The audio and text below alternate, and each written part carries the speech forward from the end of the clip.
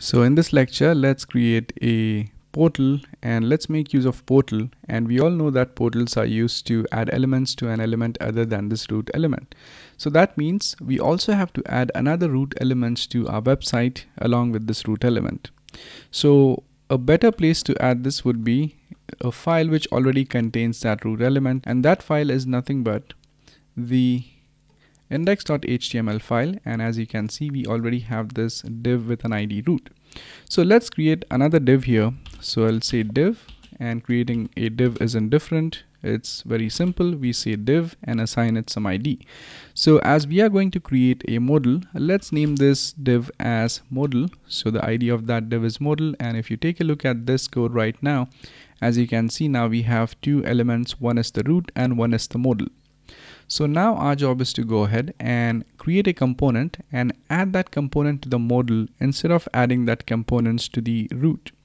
So let's take a look at how exactly that can be done using portals. So right now I'll create a new component and I'll name this component as modal.js. And here let's create a component. So I would say export default function that's going to be modal. So there's nothing different until now. However, now when we return a div here, instead of returning a div, I have to return a portal here. And in order to return a portal, first of all, I have to create that portal. And in order to create that, first of all, let's import create portal. So I would say import create portal, and make sure that you enclose create portal inside curly brackets. So I would say import create portal from, and this create portal has to be imported from React DOM and not React.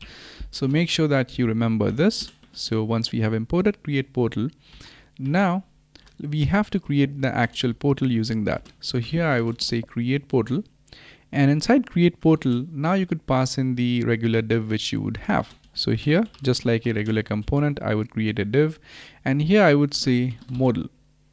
So let's say for now this div only has a modal as some text here. And now once you make use of this create portal, the first thing which you need to pass in is the component itself, and then give a comma, and then you need to pass in where exactly do you want to go ahead and create this particular portal, or basically add this particular portal. So if you take a look at the index, or if you take a look at the index.js, so let's take a look at that. As you can see here, we have rendered and we have assigned that we have to render this app component inside this specific root element. And hence in a similar fashion, we have to do something over here as well. So here we need to say that we want to render this onto the modal which we have created, which is the div with the id modal. So if you take a look at this, we want to render it over here. So in order to render it over here, we need to get access to that. So here I would say document.get element by id, and we want to get the element whose id is modal. So now once this modal is created and once it's added using create portal, we have to add this particular modal inside the app.js. So let's go up over here, and just as we would add any other element, I would add a modal here. Now let's also make sure that we import modal. So I'll quickly go ahead and add the code for importing modal here. And once we have imported modal, you might think that now as this modal is nested inside the app component, it actually becomes the part of the root div. However, that's not the case. If we go back here and hit refresh, if we inspect this, if we take a look at this root, it actually has this app component, but there's nothing in there. However, if you take a look at this modal, as you can see, this modal now becomes a part of the div with an id modal.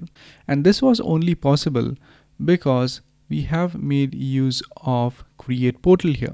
So what this create portal allows us to do is that it allows us to go ahead and render this particular modal component inside our own specified div. So that's how portals can be used to add elements to any div other than the root div. So this was the basics of how to use portals in React, and in the next lecture, let's actually create an actual modal from the portal. So thank you very much for watching, and I'll see you guys in the next one. Thank you.